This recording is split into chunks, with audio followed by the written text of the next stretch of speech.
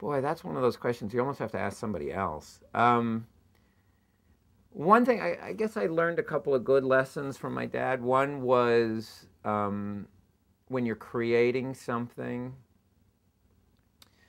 that what you want when you're working with a team of other artists is you want everybody to work with some creative freedom so that you really get the best out of everybody. And he used to say, people would say to him, when you finish a movie, well, did it come out as good as you thought it was going to? Or did it come out the way you intended it to come out?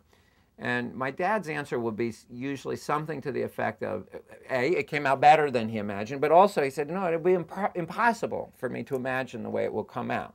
He said, yes, I storyboarded it, I had a plan, but then I work with an army of great artists, and I want all of them to create inside that creation. So as a director, as a leader, and myself as a director and a leader, I kind of try to make sure that we hold on to the vision and kind of corral it. But by the time you finish whatever the project is, a TV show, a series, a movie, a stage show, it should be a product of what all those people can do. And therefore, it can never be what you imagined it would be in the beginning. And it should be something that only that group of people could have made with everybody invested. So in that sense, he and I try to emulate his approach of really get the most out of people by allowing them to experiment and certainly allowing people to make mistakes. I think in a creative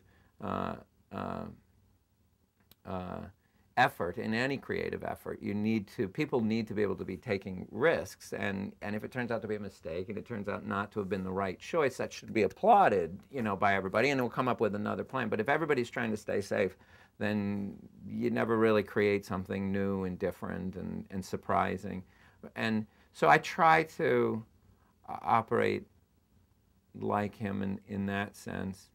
My dad was a very, very gentle soul. I'm probably not quite as gentle, maybe, as him.